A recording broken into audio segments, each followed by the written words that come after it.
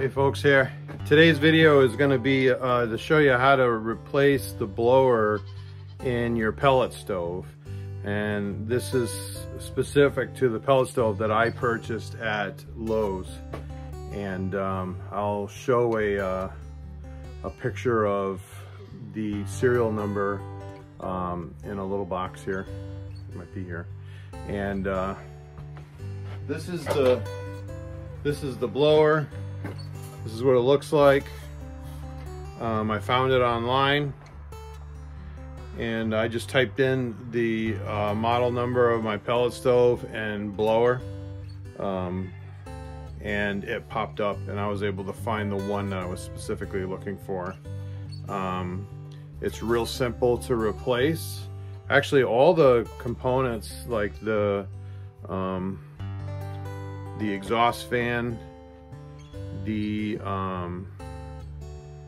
pellet thing that drops the pellet, the auger, that's all actually pretty easy to replace. So pellet stoves aren't that difficult. So hopefully this video will give you a little confidence where you can actually fix your pellet stove yourself.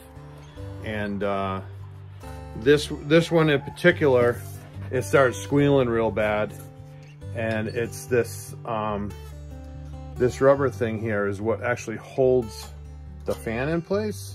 And if you pop it out, and I damaged mine, and that's one of the reasons I had to replace it, but it was already starting to get loud. You pop this out, and then you see that that's actually what that sits in. It sits in this rubber cap. And I put oil in this and put it back on, and it like squeezes on like a rubber cover. And it worked good for a while, but it was still making some noise. I had ordered a brand new one. It was about $100, just under $100. And it's now perfectly silent and nice. So I've had this pellet stove since 2015. And I've had to replace, this is the most recent thing I had to replace. I replaced the auger and I replaced the exhaust fan. And a lot of that was my fault, because if you don't keep your pellet stove real clean, the ash will build up and then it'll actually get forced through the exhaust fan and it'll screw things up. And one of the little flappers on my exhaust fan actually broke and it was banging around and it sounded horrible. So I hope this video helps, and we'll see you in the next video. All right, here's a pellet stove that we purchased at Lowe's probably in 2015, so about 8 years ago.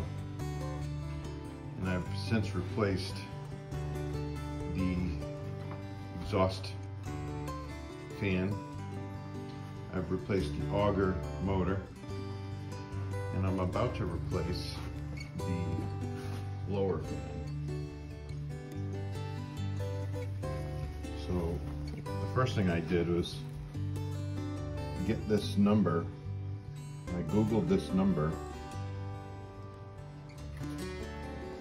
and typed in blower fan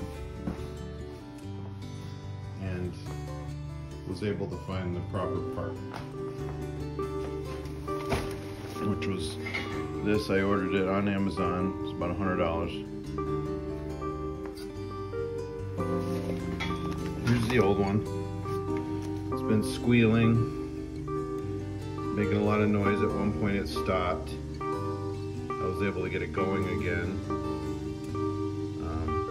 But real simple to change out. So it's got these two connectors. I put a marker on this top connector just to show that that was the top. So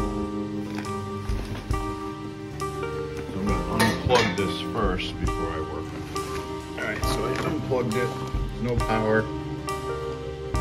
The only thing holding this thing on, you see there's a little Phillips screw.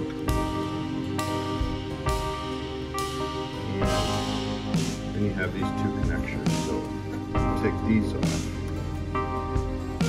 And I already marked that as the top one, so I know when I put this back.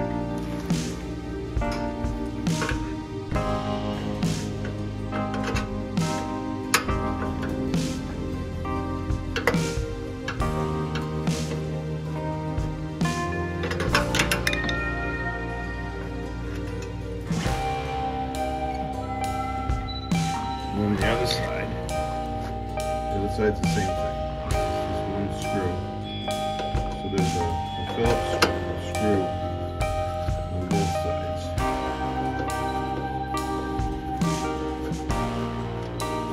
And this is where my issue is. Not holding grease. It's screwing. It's very long. So if you see this tab here, this tab is what holds this in place, and then the screws will keep it secure. You see this tab here, it just kind of slides into it's on both sides. Same thing, this tab here.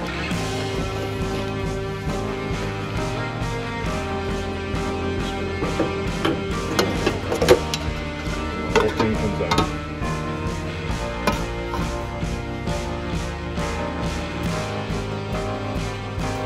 You got the tab, and then there's the screw. I'm going to grab the new one.